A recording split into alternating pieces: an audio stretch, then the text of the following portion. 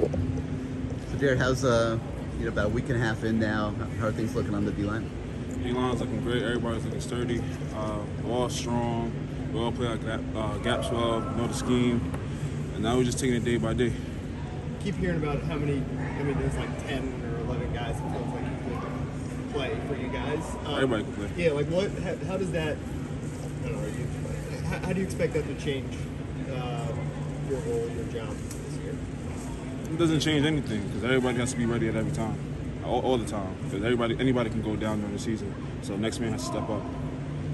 Are you guys like, I don't know, like are there like line changes, like where it's like 4 guys and 4 guys come? Like how are you guys kind of rotating, or is it everyone mix and match? No, it's mix and match, different personnels. They want to see everybody work with everybody. So it's like they don't want to see a set of guys just work with this set of guys for the whole year. It's just they want to see a whole bunch of different guys working with different people, different looks. It's just a whole bunch of different stuff. How does it help knowing that you're always going to be fresh? You know, if you're tired, you can come out. There's someone that'll go in for you, and when you're out on the field, you'll be fresh the majority of the time. It feels great. It feels really. I actually feel. It feels nice knowing that like when I'm off the field, I already know that like we're gonna get the stop, the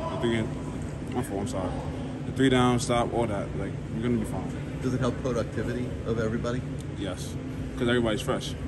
Everybody's fresh. Everybody gives good plays and all that. Jared, what do you imagine that opening game, first game for Mario as head coach here? What do you imagine Hard Rock to be like that game? Well, now that Mario's back, I imagine that to be a loud stadium. I'm hoping it's going to be packed out. You know, that's what I'm hoping. But it's going to be a nice stadium. I'm hoping it's going to be nice. How much does that affect you guys when it's packed out and you got the crowd going? Well, to be honest, I was speaking for me. Well, I know for the team, it brings a lot of energy. But for me, I'm so focused in the game. I'm just trying to win, doing my job. So I can't really speak for everybody else, but I know everybody else it brings a lot of energy. It brings a lot of juice to the game. Tell me how you think last weekend's scrimmage went for yourself and the defensive line as a unit. I'm always gonna criticize myself the hardest, but I feel like we played well. Technique-wise and effort-wise, we played well too. It was just another day of practice, to be honest. What are you guys looking for in the scrimmage on Saturday? More precise details on knowing our plays.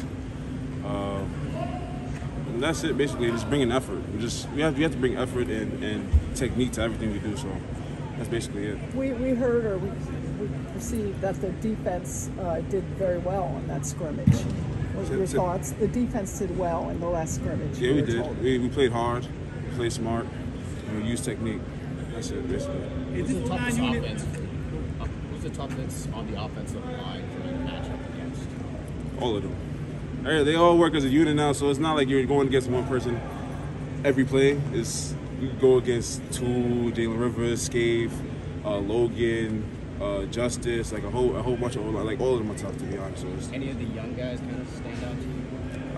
I haven't really gone against the younger guys, but one guy that stands up to me is probably Cooper, the freshman.